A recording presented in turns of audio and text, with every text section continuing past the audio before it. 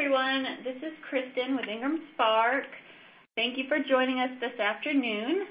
The webinar we're having today is How to Build Your Author Platform with Online Marketing and Social Media, featuring Sherry Stotch.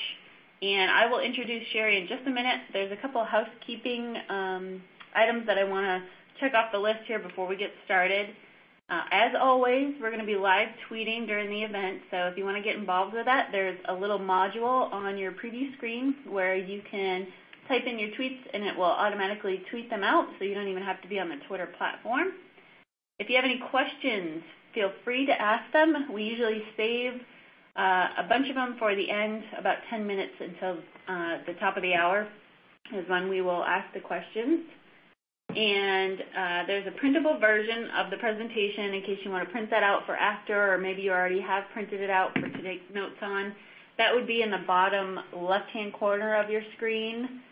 And there's also Q&A is where you'll find that at the bottom, I believe. Sometimes they get moved around, but there is a module for Q&A, so you just open that up, and that's where you type in your question. We're recording the webinar, so there's probably a 48-hour time period where the platform that we use takes the time to put it together, and then we will list that on our YouTube channel, and then you'll also get an email from us saying, here's your recording.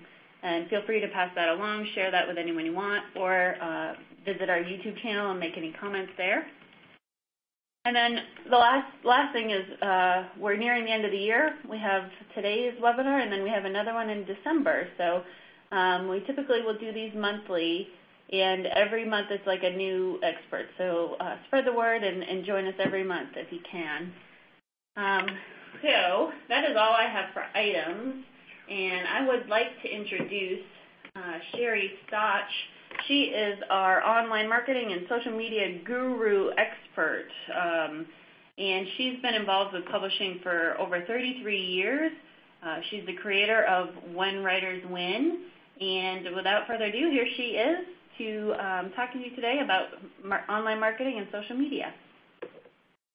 Thank you so much, Kristen, and thank you, as always, to the IngramSpark folks. I think you guys are doing just a phenomenal job getting authors out there in the right way with their words, and especially providing, all this support. Guys, take advantage of these great webinars that they do. I've been on several of them, and there's always useful information and new stuff coming down the pike, no matter how long you've been doing this. It's not my first rodeo. I've been doing it for a while, and I still pick up new and fresh stuff every single time. So definitely get on the schedule to take advantage of those. So as Kristen said, yes, I created a company called Where Writers Win. We work with emerging authors, new authors, predominantly independent authors, and we do that in a number of ways. Our whole mission has been to help authors find readers, and however that looks to an author, and we do that in a number of ways. We get involved with designing and or improving and fixing author websites so that they actually can communicate with their readers. We do one-on-one author social media training. We do video book trailers. We have a subscription platform that's called the Winner Circle. At the end of the call, I'll give you a code for that, too, so you can get a discount on that if you want in. That gives you access to live reviewers by genre, book reviewers and book bloggers, live book clubs, indie bookstores. It kind of creates a one-stop shop for authors and for literary publicists to get in and drill down to what they need to promote their work and find readers. So that's what all this stuff is about. When folks come to us, their biggest concern, of course, is, okay, I know how to write, I don't know how to market. Actually, you do know how to market, because when you started on this project, when you embarked on your first book, or whether it's your fifth book, you still, even in the back of your head, even though you might not know it, you have an audience in mind. So the marketing part is just, once you have that audience in mind, how are you going to drill down to find them? Nowadays, because of websites and all this online stuff, social media platforms, advertising platforms, right up to and including IngramSpark. All of that stuff is super easy for an author. And it is way less expensive than it used to be to go through these processes of hiring a big team and spending money advertising and things. So yes, it will take you some time, but again, we also want writers writing. So once you get past the curve of learning where you need to be and what's working for you, then you can get more into the, get engaged, get back out, get back to writing. And we typically have authors, engaging between 20 and 30 minutes, maybe 20 minutes in the morning, maybe 20 minutes in the afternoon, or a combination of those, and just kind of maintaining that process as it grows. So today we're going to talk about ingredients for your author website, a lot about social networking platforms, and some tips for posting content that's going to help you out and help you find that audience. And we'll give you a few fun do's and don'ts too. So 5 website ingredients. If you don't have an author website yet, yes, we do them, but you don't necessarily have to use us. There are a lot of folks that do them out there, or you can set one up very easily yourself. People come to us a lot and say, but do I really need an author website? Can't I just do this on Facebook? And I'm typically going to say no, because nowadays, really, that author website, that's your calling card, your business card. And everything trickles down from there. So, we tell people a lot of times, look, Mark Zuckerberg has enough traffic. He's doing fine on his own on Facebook. Your job is to use sites like Facebook and Pinterest and Twitter and LinkedIn to drive people to your site where you control the message, where you can collect the visitor's email address, and then communicate with them on a more personal basis, because we know that a lot of this social stuff, there's a lot of noise going on around it.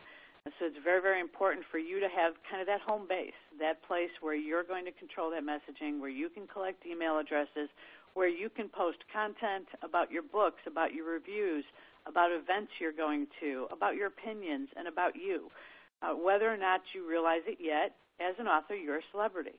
That's why people go to book signings. They want your autograph. So even if you're not feeling like a celebrity yet, you kind of are, and that website is the place where you kind of need to start with that. So 5 ingredients. The first one we're going to talk about is about you.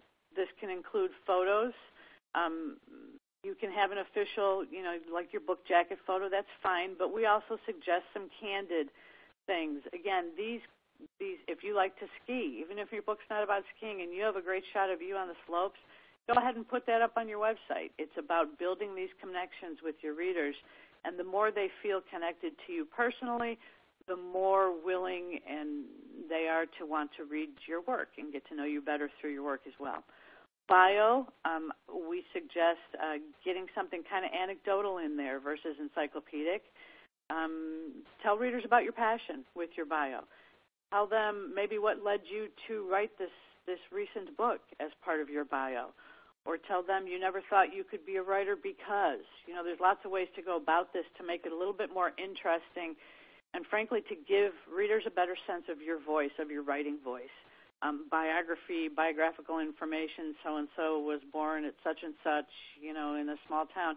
That can be useful in some cases. It's more important maybe on your CV or your resume, less important in that actual narrative bio. We want a narrative.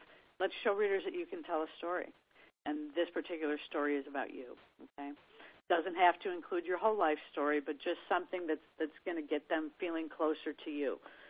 Also, hobbies, dreams, charities. Charities is a big one nowadays. If you have a favorite charity, all the better if it does align with issues in your book. So, an example, I have a literary fiction author who has cows figuring, yes, cows, moo cows, figuring predominantly in her current book, and through that she started connecting with other animal groups and animal rights groups. She has aligned with some of them as charities for her work, so a portion of the proceeds of her sales go to fund those organizations. What that does in that aligning of your charities also gets you to people who have an affinity for that particular charity, so it can very quickly widen your audience. and also lets people know that you're trying to give something back in the process of being an author. So those things can be important as well.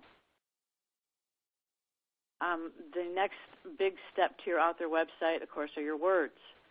So for your recent book, and typically we want people showing their most recent work on the front page of their website. I tell authors a lot. Online reading, it's what we call drive-by reading. You have mere seconds to capture their attention. So if they're going to happen past your site and they're not going to go to other pages right off the bat, or they're in a hurry, or they just happen to see a link and click on it, you definitely want that home page to be showing your most recent work, what you're currently selling. Look, there's nothing that sells a second book better than a first book, but start with promoting your most recent work. You'll want to include a very brief synopsis. Again, think drive-by reading. This is more your back jacket copy, the same stuff that people would see if they're looking at your book at the description online, or if they're walking through the bookstore and picking up books and looking at the back of them. Include the cover photo. A picture is worth 1,000 words. That's always true. And then if you have reviews, definitely post those. We do suggest that you have a section for your ongoing reviews, a separate section in your work, but put the best 1, 2, or 3 right on the front page of your website, just as you've seen other books where maybe you'll see a really cool reviewer blurb on the front cover of a book, 2 or 3 more on the back cover, and then several more inside. Keep that same thought in mind with your website. If you don't yet have reviews, if your book's not yet published, you can do blurbs on there. Find other authors who are willing to say something cool about your book. And get those quotes out there. Anything that can help you let other people know that this work has been vetted a little bit, that there's other people out there saying good things about it. That's not going to be their primary reason for a buy typically, but it does factor into about 30%. These days I hear through surveys being done of fellow peer recommendations can be useful. So don't leave home without them. List build. So, I mentioned that earlier. List building is sort of the holy grail these days of online marketing. And the reason for that is because social media became really big. It was this big fat bubble, and then it got so big that there is so much noise, so many things going on. It's hard to capture a reader's attention, and they're very easily distracted. We're all very easily distracted by this. So the list build is where they can get to your website from that link on Facebook and Twitter and wherever else you're engaging. They can very quickly, by typing in their email address, sign up for your list, and hopefully you will incentivize that sign up, because that's what will grow the list the fastest. And by incentivize, I mean offer them a white paper, maybe if you're nonfiction, or if you're fiction, the first few sample chapters of your book, something to whet their appetite and engage them. To trap that email, to get that email. Those emails work 10 to 1 over social media engagement. So if you post a link on Facebook and 10 people to buy your book and 10 people click on it, if you posted that same link to your email list and sent out an email, by the way, there's a great event going on this weekend, check it out, and you sent to the same numbers of people, you would have 10 times the response via email, which is very, very important to have that. That's why it's important to have this website, to be able to develop those lists. And the incentives is really big, and once your incentive gets old, maybe you want to come up with other incentives. And it doesn't have to be book content, though we do suggest that. Most online marketers will tell you you can give up to 30% of your content away to drive a sale. Over that might be a little bit too much. Under that might be not quite enough. But if you get them hooked, then they will want to click that button that says, now let me read the rest. Okay? The other big item, and people hate it, a lot of authors initially hate this when I say it, but it doesn't have to be the scary thing that it is that blog, okay? So that blog or journal, that blog bit on your site, that's what in the business we call keeps the site in motion, okay? There are a lot of things on your site that aren't going to change on a daily basis. Your reviews will change here and there as you add new reviews, but your bio isn't going to change every week. Certainly your contact information isn't going to change every week, or your homepage. But this blog is something where you can be putting up new content every week, whether you're opining on issues that are important to you, or you're talking about things that you know your readers love, or you just want to post photos and descriptions of cats. By the way, that's the number one shared thing on Facebook. Just know that, cats. When in doubt, post a picture of a cat. But this is the place, the thing that keeps your site in motion, meaning whenever you post new content on your website and those search engine crawlers, Google and Yahoo, are around searching, they pick up that there's new content. It helps you get discovered. It drives your traffic. It drives your ranking. It drives your discoverability by readers. So it's important to have that fresh content on there. Now, again, blogs aren't the 1,200, 1,500-word flowery essays of, a decade or more ago.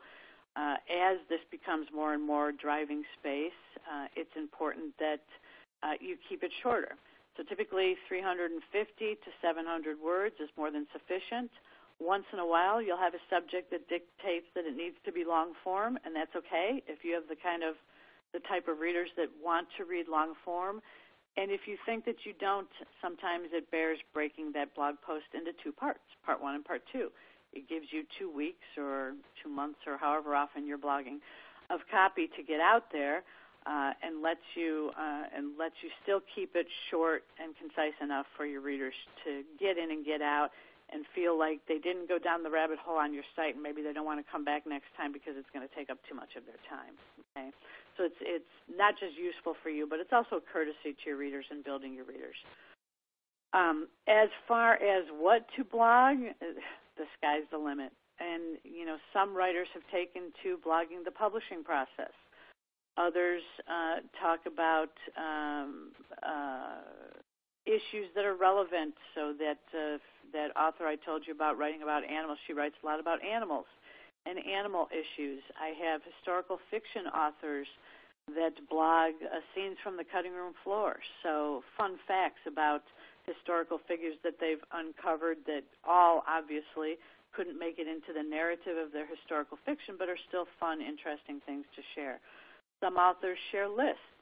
Maybe if you're a vampire writer, you want to share a cool list of the other top 10 vampire books out there or other YA lists. Some authors contribute to helping their fellow authors and themselves by doing book reviews of other books in the genre in which they're writing. There is no one right answer. The more creative and innovative that you can be to stand out in that space, the better. And again, what you blog and how you blog is going to be very, very dependent upon your audience. One of the most famous author bloggers out there, he's a sci-fi writer. His name is Chuck Wendig. He's out there pontificating all the time. He swears profusely, drops F-bombs at least once or twice every blog post. I would not do that in my own blog post. I don't think that it would suit me or my readership. That's not who my readers are. But that's who his readers are, and he has a huge, huge following. So kind of know your readers and your market before you endeavor to jump in there and blog so that you're really appealing to them. Also, while we're talking about this drive-by reading, let me make one more mention, especially in blogging, but really anywhere on your website or your social media. Shorter paragraphs. So just like we talked about those shorter posts for the drive-by reading, you also want shorter paragraphs. Break them up into chunks. You're going to write more newspaper-type paragraphs than literary paragraphs because big blocks of type turn people off. They tend to skim over those, especially online. So you always want to think in terms of shorter paragraphs, shorter sentences, shorter words. Make it as easy as possible for folks to get in and get involved and connect and engage with you. And then contact info, and I apologize, I have this numbered wrong somehow because I guess I can't count. But so your contact info, please don't ever put your home address online.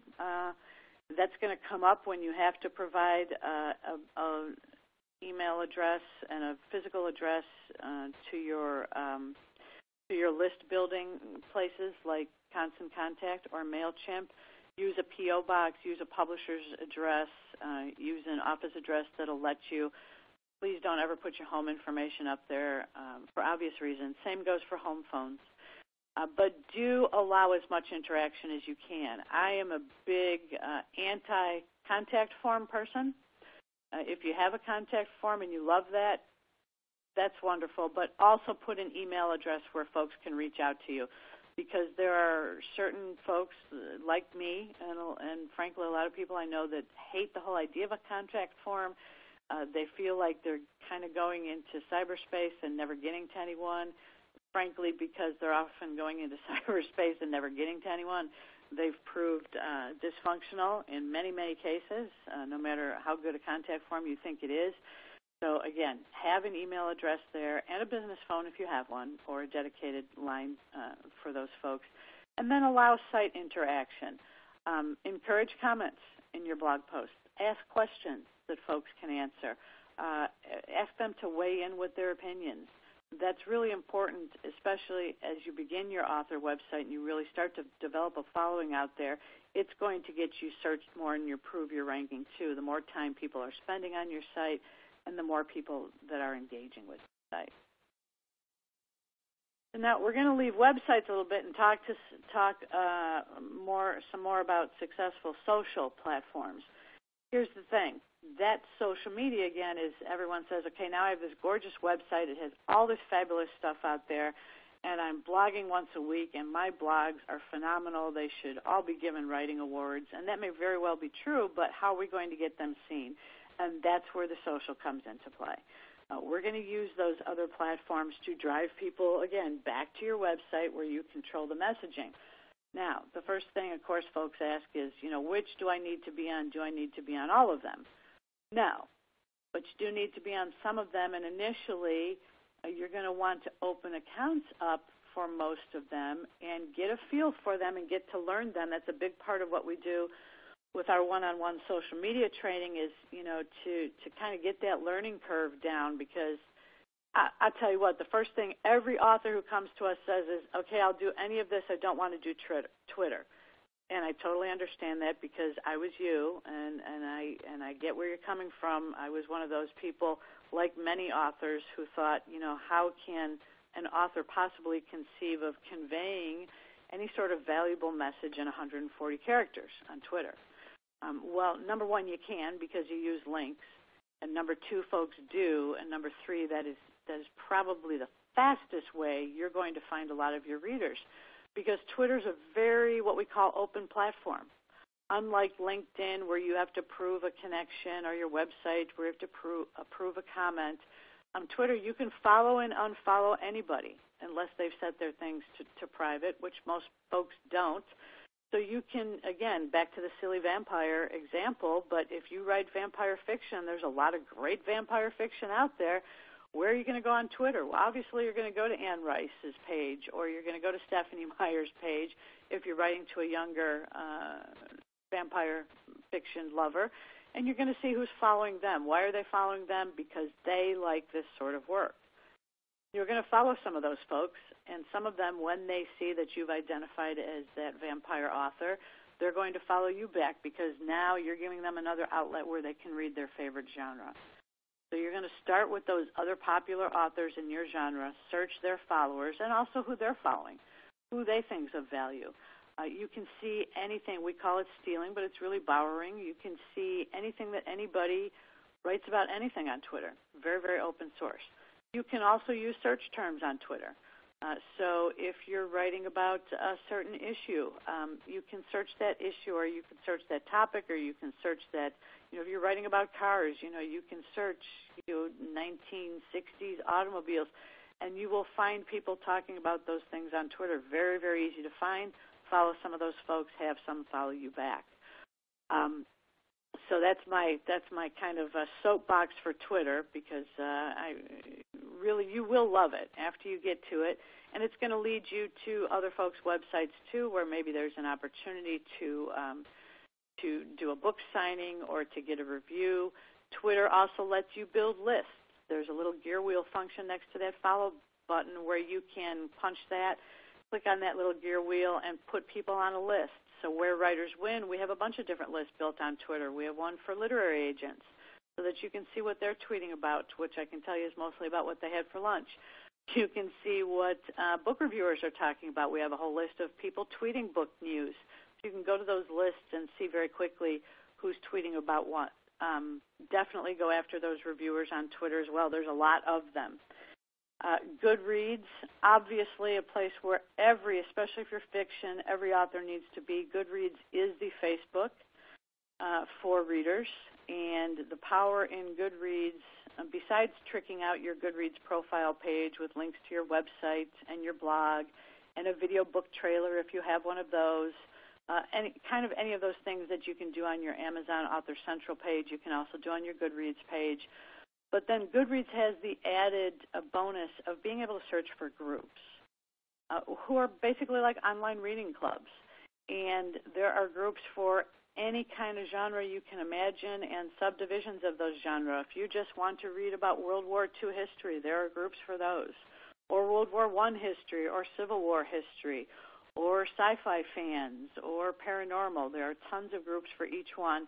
It's a place where you can start to join the groups, and when you join the group, start following some of those folks. You don't want to barge in with the conversation right away, like, here, look at me, come buy my book. It's a more gentle form of communication. You want to start connecting with those folks, weigh in on the conversation where you can, and start building more connections. I akin all of this social media, I've done articles on this in the past, that social media is like a giant online cocktail party, okay? So just like a cocktail party, you walk in, you talk to a few people, you talk to a few more. You don't stand in the middle of the room and shout, I'm here, somebody bring me a drink. The advantage of the online cocktail party is we don't have to get dressed, we don't have to put on makeup, we don't have to put on clean clothes or shoes. We can do it right from the comfort of our own library or cozy spot on the couch and slowly start to build these connections. Facebook, for obvious reasons, that's totally some people's audience. Google+, less so more unless you're more kind of artistically or tech inclined, but still we encourage people, at least initially, to also be posting things on Google+, because guess what?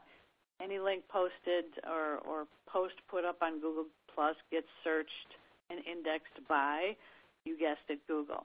So it is helpful to develop your initial traffic. LinkedIn, very valuable if you're looking for speaking engagements. Very valuable if you're looking to communicate with or speak to larger groups or organizations. If your book appeals to women, you might want to search out women's groups. LinkedIn, like Goodreads, has a group for virtually everything, not necessarily for authors, but people interested in that space. And LinkedIn authors are very, very connected to their groups. And they tend to be very active, very engaged, because it is a more professional site, more than just a fun social site.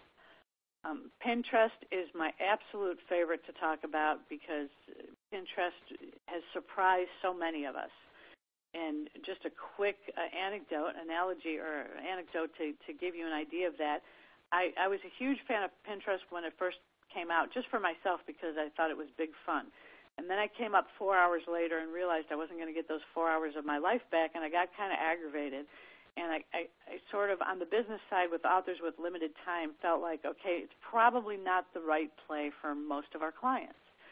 And I really felt this way unless you were, a cookbook author or a children's book author, somebody who had a lot of graphic visual content in their work, and I really wasn't recommending it too much. And then because I also attend a lot of webinars and seminars to keep up on all the new intel that's coming out for the benefit of our authors, I was hearing a lot of, no, you have to be on Pinterest. It's getting searched as much as Google. Oh, Pinterest is amazing. It's wonderful. And still I kind of turned a blind eye to that. But lo and behold, one day I went into my own analytics, and that's another thing that's useful with your author website. You can check your Google Analytics and see exactly where your traffic is coming from. And here I am posting every single day on Facebook and every day or retweeting something on Twitter, and I have very big audiences on both of those. I have a very tiny audience on Pinterest. I hadn't been there in probably 4 or 5 months, and yet for some very strange reason, I had more traffic coming to our Where Writers Win website than Facebook and Twitter combined. And at that point in time, when the numbers tell you that that's where people are coming from, you have to react to that. So we do a little bit more on Pinterest now. I still don't spend a lot of time there, but again, it consistently outranks everything else that's pulling folks to our website. So people like to get in there. It's very easy to click through on links. So be mindful of that. How do you do that as an author? We have some examples. You can search in the search button near the bottom of our page on Where Writers Win. You can search the word Pinterest, and you'll see articles that we've done on it and examples of what other authors are doing. The most successful that I've seen are authors that are taking scenes from their book, either taking the photos themselves or finding scenes from those books online, and then pinning those with a line from their book that takes place during that location, that geographic location, or scene in their book, and matching them up and then having a link back to their site. It lets them get something visual out there, even if their book is not visual, and lets them tote a few lines from their book and then drive people back to their website, and they found that to be very successful. And then, of course, there are the other visual sites like Instagram. Some authors, Laura McNeil is one. She does a great job doing different Instagram things out there and gets a lot of following that way. There are bookers right now, just like there are booktubers, people that post book reviews on YouTube. There are also people that create just gorgeous layouts and photos of, a stack of books with the newest book they're reading on them. So search books on Instagram, and you'll see how a lot of reviewers are doing that to reach out to readers. And if they're doing that innovatively, that might be a reviewer that you want to connect with too. It'll help you connect with those influencers, those reviewers and book bloggers that are talking about the type of book that you write. So, backtracking just a little bit, so why is it critical? Social media is critical because it lets you connect directly with those readers and get that instant feedback. So we have a lot of authors who use their social media to do cover contests. The publisher's trying to decide between two covers, which do you like better? It lets those readers engage, and it gives you some intel that could be helpful for you. Authors have done that with words, too, just saying, I'm doing this little bit, what do you think of this? Or ideas. It lets you build relationships in that fan base. Obviously, of course, driving readers back to your website and building your email list. And, of course, ultimately selling more books. Isn't that the name of the game? So, engagement tips.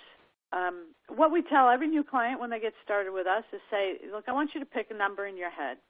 And your number can be 1, or it can be 3, or it can be 10, or it can be 20. Right now, my number typically hovers around 7. And that means at the end of every day, 7 new people are going to know the name of our business or know my name. I'm going to connect directly with 7 new people. How am I going to do that? Obviously, through social media, it's the quickest way. On those days where I have very little time, Twitter's the fastest way to build that following. I'll go to other websites other Twitter pages that are offering up writer advice. I will retweet their stuff because the more the merrier, and I will look at who's following those folks because those are obviously other people in need of writer advice, and I'll follow a number of them. Some days it might be connecting with Goodreads writers groups or LinkedIn writers groups or Facebook writers groups. But again, however you do it, it doesn't matter so much. It matters that you're doing something every day. And that takes a little bit of pressure off of you, too, to say, okay, God, I just don't have time to get into Facebook and Twitter and Google Plus today. You don't have to. Today you have 10 minutes. All right, jump on Facebook, see what those groups are up to. Take the pressure off of yourself. It's more important to pick a few things where you think your readers are and more closely connect with that. Best engagement content I want to talk about, especially this comes under both your blog and your social media posts. So think about us as humans, the things that we like to read. If I see a headline that says, I'm going to teach you every social media tip ever written, my wee brain cannot get my arms around that. So I'm going to get very tired very quickly, and I'm probably just going to blow past that post versus even if it's not consciously, even if it's my subconscious brain saying, okay, I got to leave in 20 minutes, what do I have time for, right? that post that says 3 tips or 5 tips or 9 ways is going to attract my attention. Every online marketer knows this, and that's why you'll see every post that you go to, especially advice posts, at least 75% of them are going to contain a number in them. 5 ways to, 6 things you need to know, 5 do's and don'ts, all those sorts of things. So think in terms of numbers. That's one way to attract readers. 5 books in this genre that you definitely should be reading, or 5 things I wish I knew before I published my book. Any of those sorts of, if you're doing advice and or even entertainment, try and use those numbers. The other thing is asking a question of your reader. So what do you think about this? Now, you can't ask, again, because subconsciously we're all in a time crunch, so it's hard to ask like those really deep philosophical questions, maybe on a blog post occasionally if those are the types of posts that you write, deep philosophical types of posts that demand those sorts of reflections, but more something that a reader knows right in their brain when they read the question, ooh, I have something to say about that, and I can say it really fast. Like, what's the best sci-fi book you ever read? Boom, I can answer that really quick. Or what's the coolest thing you learned in kindergarten? Whatever that is, asking that question encourages people to engage. We're humans, we have egos. All of a sudden we know that an author asking us this question, they must think that our opinion is valuable. That automatically brings us closer to our favorite authors. And then offering a provocative statement is also a useful way to attract attention. Now, it can't be outrageous or untrue. You can't write a book about your 5 favorite sci-fi books and have the headlines say, I saw Elvis last week, no, for real. Those don't work, but something that aligns with your situation, that allows you to ask that provocative question or make a provocative statement. Again, provocative meaning provoking their thought, provoking their interest. Those are very, very useful ways to connect with people. And it doesn't just go for those blog headlines. It's that social media stuff, too. So if I just say, you really should go to this webinar and provide the link, that's kind of, all right, number one, I'm telling them what to do. I don't know about you. I don't like being told what to do. It doesn't get me there. But, it's more along the lines of, have you seen these cool top 5 social media tips? You might want to check out this free webinar. Give them a reason to go and visit your site or to visit the link that you've provided to them. All right, social media do's and don'ts. These are always my favorite. We actually, in live discussions, we get into some pretty funny discussions of these. But on the do side, it's pretty obvious stuff, but I'm going to tell you anyway. So, be authentic. If I'm not Chuck Wendig, I'm not going to try and be Chuck Wendig. Yeah, he might have a big audience, but that's not going to work for me, is it? Respect your fans. And that's very important in terms of both being kind, but also acknowledging them. So if somebody posts on your blog or your social media, typically it's very kind and thoughtful and frankly smart to use their names. Wendy, I'm so glad you mentioned that. Thanks for weighing in on that subject. People like to see their names in print. Again, we're humans. It's ego. Include photos, visuals. They've proven this over and over again. If you just put up a link and then side by side on a site with the exact same audience, you put up the exact same link but with a cool visual, it will get clicked 8, 9, I don't know the exact numbers right now, but multiple times that link alone will. Again, pictures is worth 1,000 words, and pictures get attention. And, of course, folks like Facebook know this, and Google+, the algorithms are there where those are the things that are going to show up on other people's timelines first, the things with cool photos or graphics or visuals or videos, especially videos nowadays. Share others' content. Again, like the cocktail party. So what do you do for a living? It isn't just about shouting about yourself. Ask other people's questions, but also share their content. The typical rule in marketing is an 8 out of 10 ratio. So 8 out of 10 posts that you make will be about other things that you see, and then 1 or 2 will be about yourself. By the way, if you like this, you might want to check out this link at and then give them a link back to your own site. But if you're talking about farm animals, maybe you're going to send them one day, you're going to shoot out a link to the farm sanctuary or a tweet that they've posted. Or if you're talking about other writers, you're going to shoot out links to those different sites. The more you share, the more people know that you're there to be social. You're less of a threat of somebody who's going to just be sending them a lot of spam, number one. Number two, they realize that then they have a chance of having their own stuff shared, and it's all very symbiotic and kumbaya, and folks love that. And number three, you're going to make connections that way, too, just by when you show people that you're tweeting out their stuff, they're going to pay attention to your stuff more, too, and start tweeting or sharing your stuff on Facebook. So there are a number of reasons that it works, but it works in every single case. So be open to sharing lots of other stuff out there. What I do is I have a list of sites that I think are kind of cool, and then I also use a program through Buffer to post things where I've just set some algorithms, post interesting things on social media marketing and that kind of thing. So even when I'm not around, that kind of stuff is being posted, because I don't have every answer, but I know there's a lot of awesome sites out there that do. So let's arm authors with as much as they can find, and it's useful for everybody.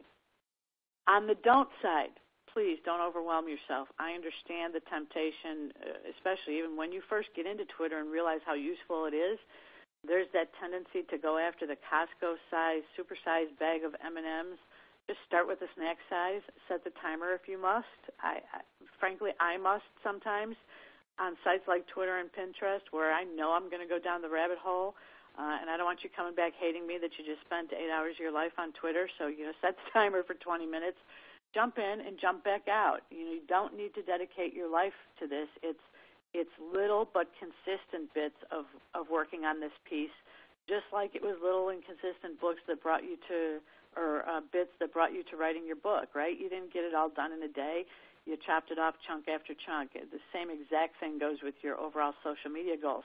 If you have a goal of 10,000 followers, that's great. You're not going to get them all in one day. Just, go after them slowly and build better connections. The better your connections, the more those people will also want to share your stuff with their audiences, and it will begin to grow exponentially. I think we kind of covered this in the do's, but you don't want to spam your readers, so not every post needs to be buy my book, check out my book on Amazon, see my sale on Amazon. I just did that event. Intersperse those with other things. If you're doing a signing at a bookstore, talk about your signing at the bookstore, but maybe also talk about other signings that have been at the bookstore, or why you love this bookstore, or the coolest, quietest corner of that bookstore. There are lots of things that you can do to say more about others and keep those conversations going. This comes especially on sites like Twitter and Instagram, but more and more folks are using them on Facebook now too. Use those hashtags. And a lot of folks don't understand what a hashtag is. It's simply a way of defining a bit of subject matter. So if somebody hashtags Freaky Friday, then there'll be all kinds of weird, maybe horror things or whatever, but they're using that hashtag. Or if they hashtag vampire fiction, then they know that what you're talking about in that particular tweet or even through that link is going to be about vampire fiction. What this does is it helps expand your audience, because people go searching for certain hashtags of things, and you can find the most popular hashtags on Twitter. They'll give you the things that are trending all the time, or you can just search for hashtags related to your genre. So if you're writing, best business book, you can search that hashtag, and up will come people who have tweeted about that particular thing. So if you tweet using a hashtag and somebody else is searching that hashtag, even though they're not your followers yet, they're going to happen upon you because you're part of that community's conversation revolving around that hashtag. And then, of course, don't forget to spell check. There's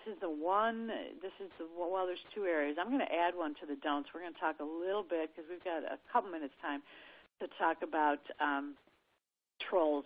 Don't get involved with the trolls, the people that make snotty comments on your site or on your social media. You typically won't win, and people can disagree with you, and you can say, yes, thank you for that opinion, Joe. I'm glad I hadn't thought of that. I'm so glad you brought that to our attention. Answer them once. If they answer back, oh, well, great, I'm glad I was able to help, well, then they genuinely had a differing opinion. If they answer back, well, you're stupid for not having thought of it, and by the way, I don't like your hair, that's kind of more of an internet troll.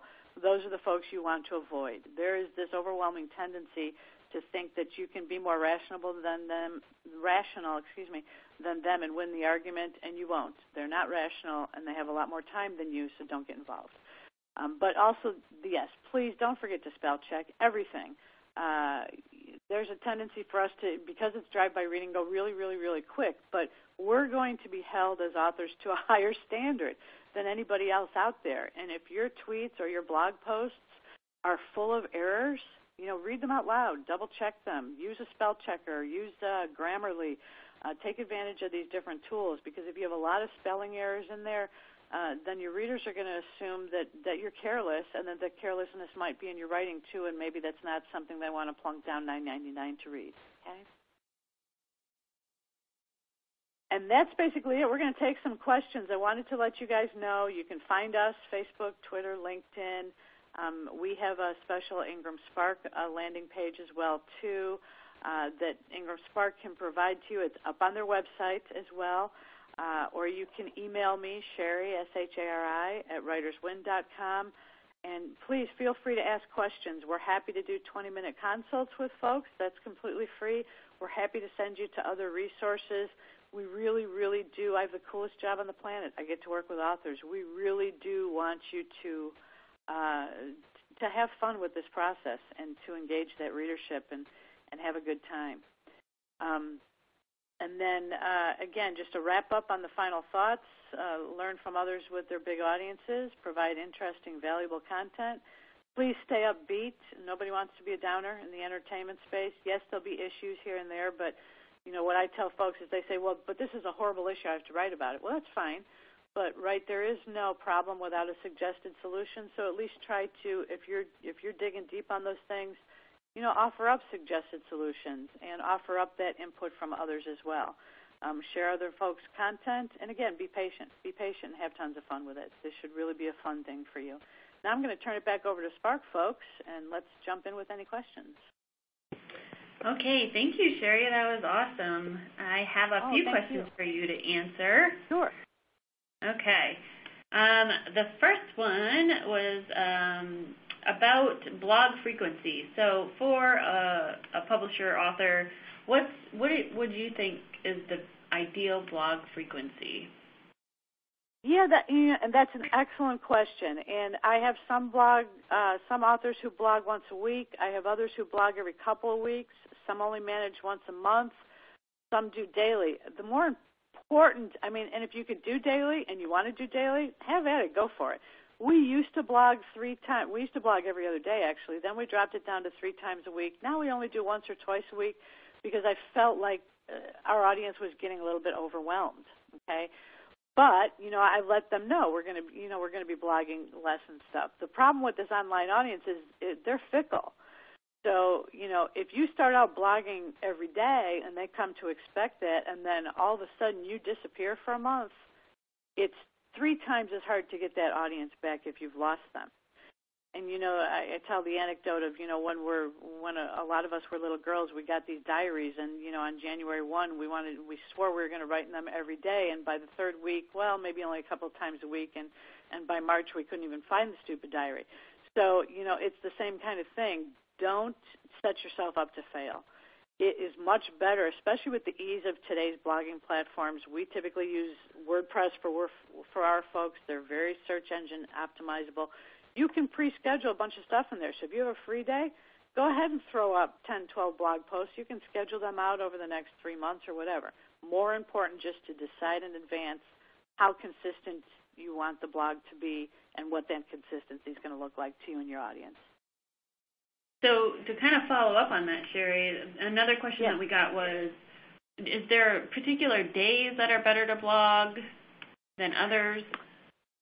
They switch around. They switch around a lot, and it kind of depends on what space you're in. And I go through this all the time, and we've adjusted ours a few different times. So it used to be like Thursday was the cool blogging day to release blogs or emails. And then what happened is everybody knew that. So they all started blogging on Thursday, and people got overwhelmed, so they tried to find an alternative day. Sunday became the next big blogging day because, oh, guess what? People are home. They have a little bit more free time on Sunday to read their blogs. That is still a big one, too. So, but that can change. So that's one of those things that, right now we try to blog on Sundays, sometimes Tuesday, sometimes Thursday.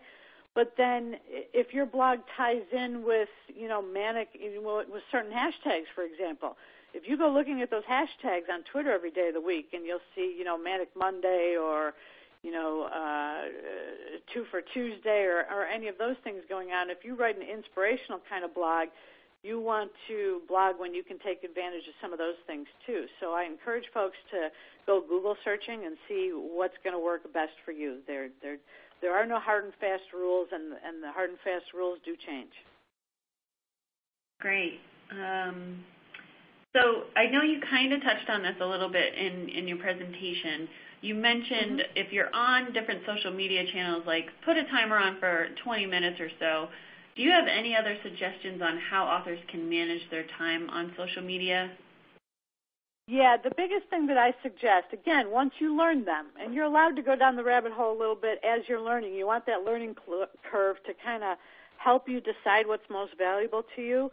And then, if all things are equal and you're engaging on all of these things, checking those Google Analytics to see.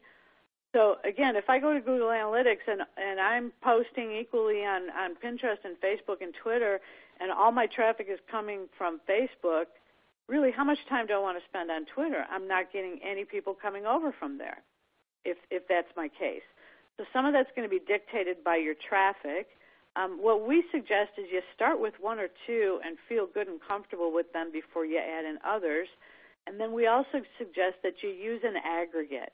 And there are two different aggregate sites that I use right now. One is Buffer, and one is Hootsuite. Now, you can use both and put different sites on them to still use the free versions to learn more about them. So Hootsuite lets you put up a number of different, they'll let you only put up 3 platforms for free, but on the paid version, which I think is still sitting at like $9.99 a month, it is the best $10 a month that I spend because I have I've put up my URL for my personal Facebook, my professional Facebook, my personal Twitter, my professional Twitter, my personal LinkedIn, my professional LinkedIn. There'll be some things I want to post to all of those and some place where I only want to post to a few and I can pick and choose. Excuse me. But it lets you post to everything from one central dashboard so you don't have to log in and out of every single site. That is the number one time saver, a site like Hootsuite. Buffer lets you do similar. Hootsuite also, by the way, so they include Facebook, is it Pinterest? I think maybe. Instagram, LinkedIn, Twitter. So there are a lot of different platforms, and you load them up all into one place so that you can create just the kind of dashboard that you want to see. So if you only want to see people who have tweeted about you or mention you on Facebook or whatever, you can see those things, or you can see conversations going along. Buffer is similar. Buffer lets you plug in like a predetermined schedule. So if you know that your readers are night owls and you want to be tweeting maybe once in the afternoon and a couple times in the evening, and you want to hit Facebook folks in the afternoon, and you want to hit Twitter, once in the morning, once at noon, once in the afternoon, once in the evening, which, by the way, you should. Hit them multiple times because different people have different Twitter behaviors. And if you think that you're going to annoy somebody by doing that, and somebody comes back to you and says, why did I see this 4 times? They're on Twitter too much. So I wouldn't concern yourself with that too much. Every Twitter expert will tell you post several times a day. But Buffer lets you schedule those out. It lets you predetermine that schedule so that whenever you put anything up on Buffer, it just plugs that messaging into the next available time slots, which also takes less of the decision-making out of our hands because we sit there, frantically go, oh, gosh, when should I post this? And even making those decisions, it's a time suck. So it helps you with some of that. Great. Do we set up social media and website branding for us as the author or the book or in the name of the book? What are your thoughts on that? My thoughts are typically on that. If you have one book and you plan to be a one-hit wonder, and look, there's nothing wrong with that. Ask a lot of musicians. But if it's just one book, then you can brand around that book, absolutely. If you plan to have a number of books, either in the same genre or especially with varying genres and stuff, then you really want to brand as an author. That doesn't mean that you can't also, at least in terms of your website, have another link going in. So in other words, you establish your website as janejones.com, but your newest book is Why I Love Dogs. You can also buy that domain name for Why I Love Dogs and also have it pointing to your janejones.com website. So that kind of covers, getting a little bit of extra juice for the newest book that's out there. And then, if that book, if you think that that's going to go viral or deserves a conversation all its own, you can also set that up, if you want, as a separate Twitter account. What I caution people on, and I didn't used to believe this, but I talked to Porter Anderson a lot, who's a big pundit in the author social media space, is that people want to connect with people, not with brands or companies. So even though Where Writers Win is my bigger Twitter site, and I spend more time there than on my personal site, I also have that tagged in my Where Writers Win description. It also says @Sherry J. Stout in there, so people know if they'd rather connect with me personally, they can do that. So again, think in terms of connecting personally, and if you plan to write another book, even if it's 5 years from now, I would still start branding now as an author. Great. We have just two more, Sherry.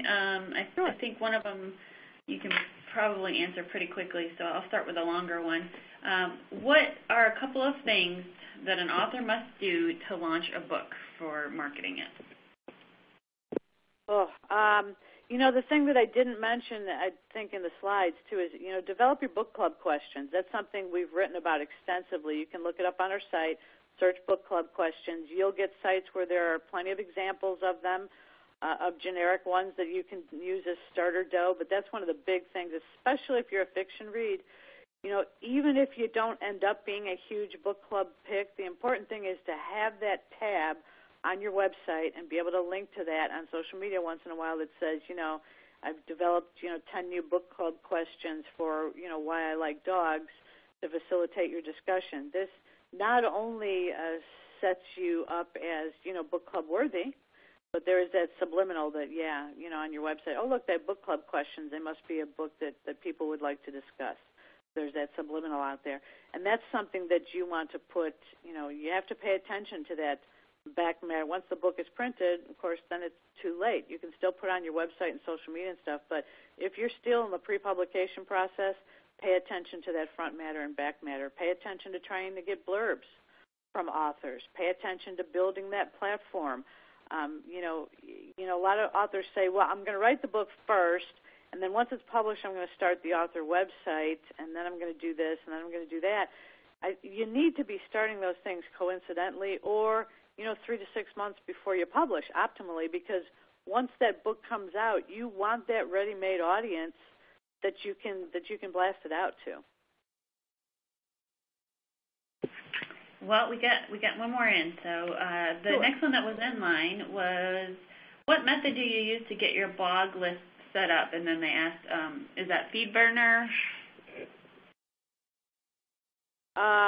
To get your blog set up to be on other blogs? Is that what they're asking? It just says to get your blog list set up. Maybe your blog's automatically going to, in our Winner Circle, we have a whole list of blog directories that we feel are valid, and you do want to set up your blog, typically your blog address. I know your blog address, if it's a WordPress site, it's always going to be, your blog name / F as in Frank, EE, D as in David, /feed.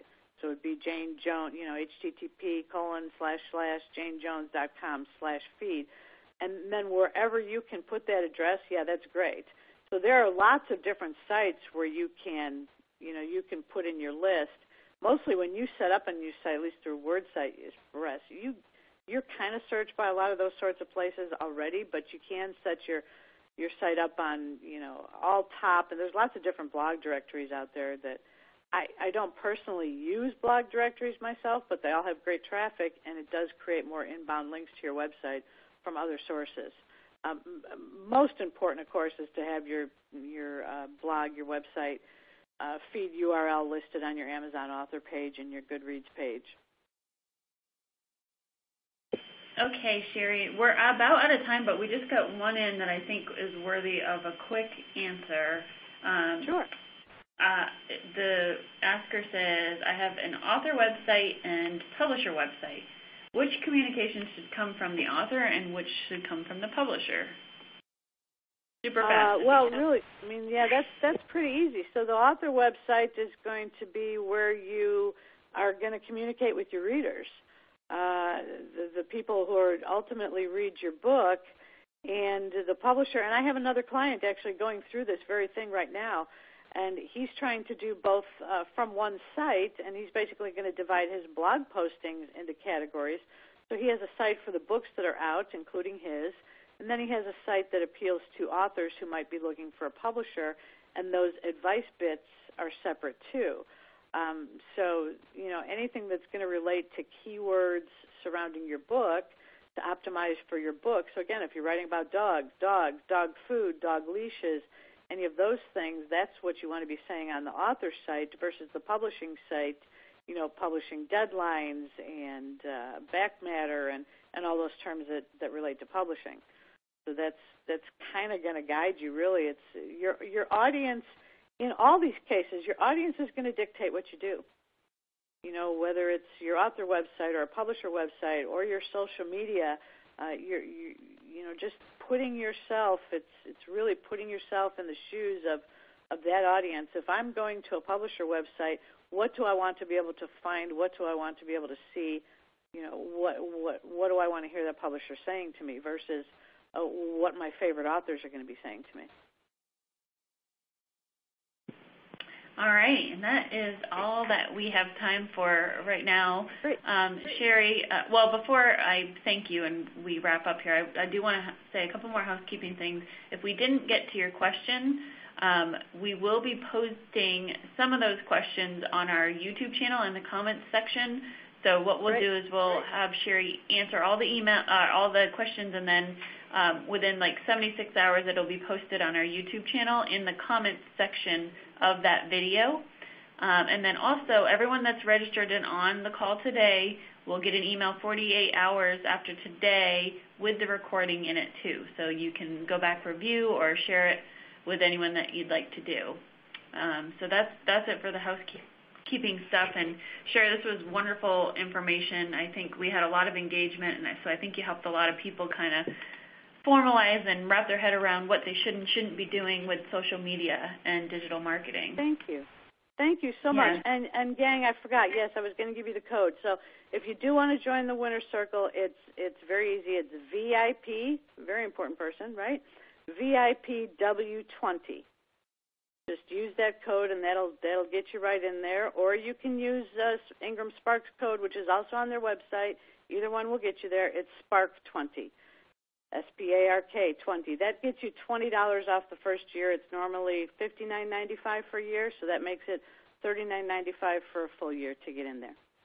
But yeah, any other questions? I'm happy to put them on the comments page. And then thank you, Kristen. As always, I love doing these webinars. I adore your webinar platform. You guys have a great webinar platform out there. Super user friendly for authors. We appreciate it. All right. Thank you, Sherry, so much, and thank you to everyone else for joining us today. We will catch you next month. Great. And everyone have a happy Thanksgiving. Yes. All right. Take care.